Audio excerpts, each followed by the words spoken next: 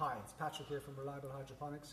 Today we are going to be mixing up some neem oil. We're going to use a liquid soap, horticultural grade, and a organic neem oil. We're going to mix that in a litre of warm water. We heated it in the kettle, got it to tepid temperature. The reason we're doing this is because we have a heavily infested cherry tree. It's infested with red spider mite. The webs are pretty heavy, so we're going to try neem oil. Because the reason we're using neem oil is because it's not harmful to humans. In India, it's been used for thousands of years. They use it for lots of skin ailments. You can use it on your pets. It can be used on all edible plants. It's a great thing, neem oil. Okay, this is what we do. The first thing we're going to do is I'm going to start with a solution of 3 ml of the horticultural soap. Okay, so you basically, each plant is going to react differently. So the best policy is, if you've got a sensitive plant, or you've never tried it on this plant before, start with a smaller dilution and build it up. If it's not affecting the pest, add a bit more next time. It slowly works, but it definitely works. Okay. So I'm going to go with 3 ml of this.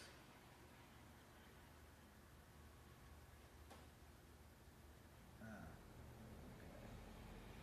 1, 2, 3. In there.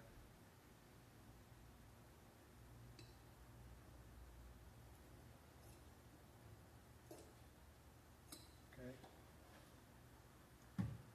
And I'm going to use 5 ml, start with 5 ml of neem oil. I'll just give that a quick shake.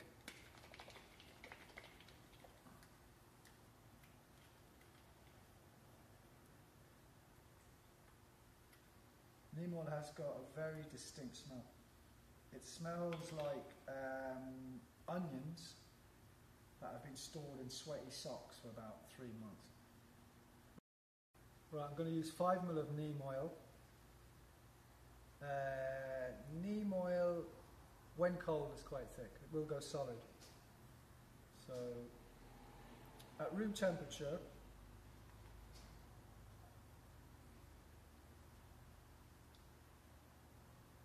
it is liquid.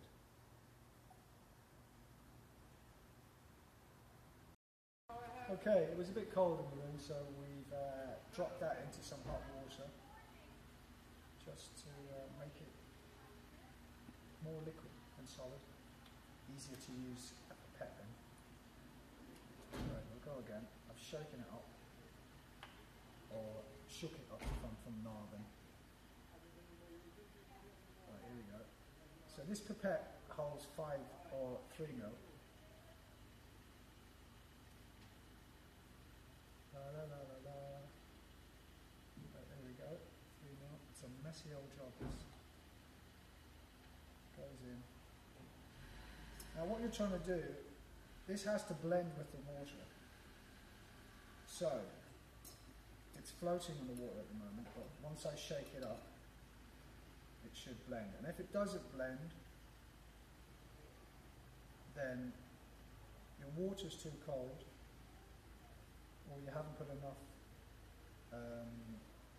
horticultural soap in there, emulsifier in other words.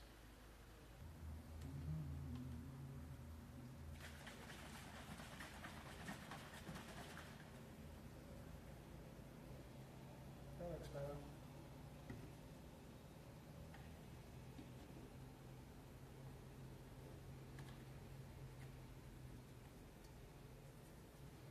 Right.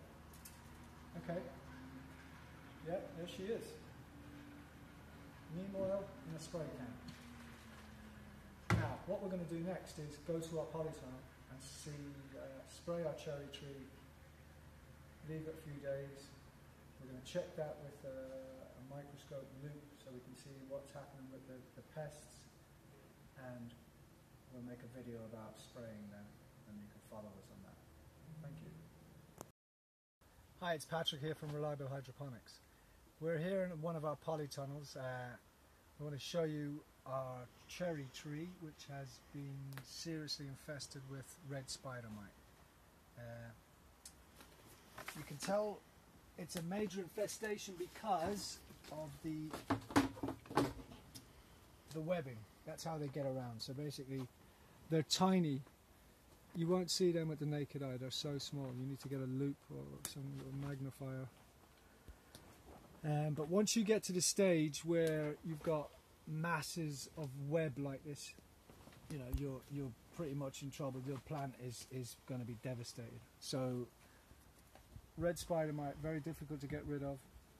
You come back every year. It lays eggs. The eggs can survive through the winter. So you've got to find something that's going to work. We use neem oil. So we're going to show you how that works. So I've mixed it up here.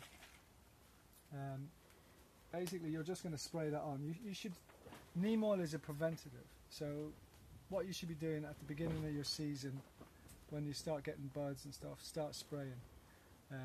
Spray it.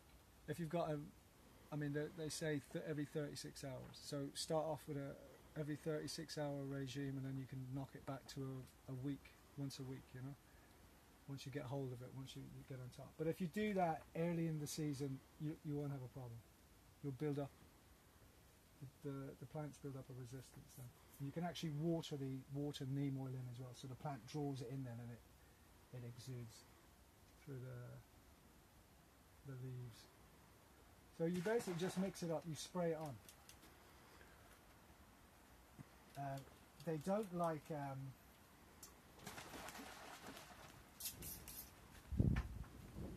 spider mite don't like damp conditions. The perfect conditions for spider mite is dry and warm. They don't like damp.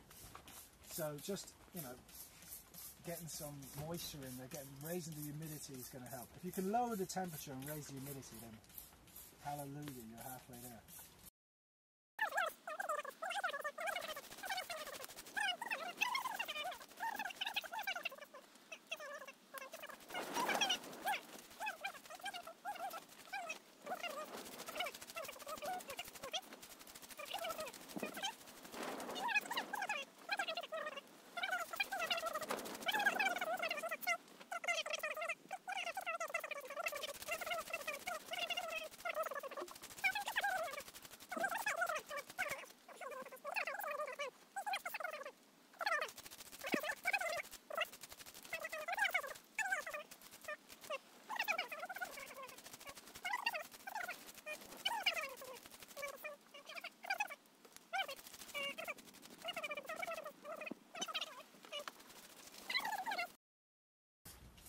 So we